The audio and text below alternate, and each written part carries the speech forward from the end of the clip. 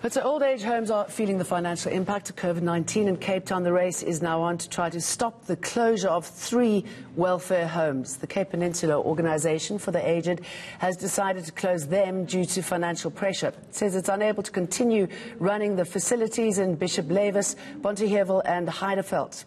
Affected residents will be relocated, but some community and religious leaders are fighting the closure.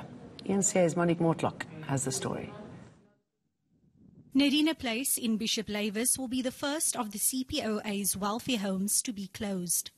88 residents from this facility will be moved in small groups to other CPOA homes where there are beds available. Altogether, 300 residents from Nerina Place, Oakhaven and Lilyhaven will be relocated to the CPOA's 2 remaining welfare homes in Lotus River and Athlone. But family members, like the daughters of 81-year-old Nerina Place resident Clara Williams, are worried. This move is not going to have a good impact on her mental health and on her mental state. And I'm not talking only about my mom, I'm talking about all the other residents in that home. If Williams is moved, it will make visits near impossible for a daughter, Anne Paulse, who has a disability, making it difficult for her to walk. Ek is baie ontevrede omdat ek mos nog gestrem is en as serm nog nie beskikbaar is nie, dan kan ek nie na my ma toe gaan nie.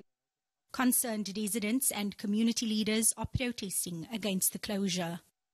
This is a joint venture from leaders in Bonteheuwel, leaders in Heideveld, concerned residents from Bishop Lavis. So we're all working together to see how we can come together, how we can put our heads together to oppose the closing.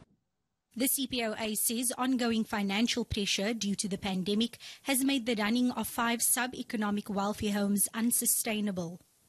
Even subsidies from the Provincial Social Development Department haven't been enough to prevent an annual deficit of 33.5 million rand.